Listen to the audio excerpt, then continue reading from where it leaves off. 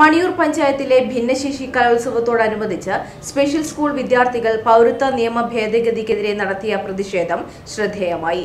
Paliyad DSS സ്കൂളിൽ നടന്ന പരിപാടിയിൽ ജാതിമത രാഷ്ട്രീയ വേർതിരിവുകൾക്കെതിരെ ഇവർ പ്രതികരിച്ചു. മണിയൂരിലെ ഏക സ്പെഷ്യൽ സ്കൂളാണിത്. സമാധാനപരമായി ജീവിക്കാൻ കഴിയുക എന്നത് തന്നെയാണ് ഒരു മനുഷ്യനെ സംബന്ധിച്ചിടത്തോളം ഏറ്റവും അടിസ്ഥാനപരമായ നേട്ടം. അവിടെ ജാതിമത രാഷ്ട്രീയ വേർതിരിവുകൾ ഇല്ലാതാവുമ്പോൾ സ്വാഭാവികമായും സമാധാനം കൈവരും. ഇന്ത്യക്കാരനായ ഒരു പൗരനെ സംബന്ധിച്ചിടത്തോളം അവന് സ്വതന്ത്രമായി ജീവിക്കാനുള്ള എല്ലാ സ്വാതന്ത്ര്യവും ഭരണഘടന നൽകുന്നുണ്ട്.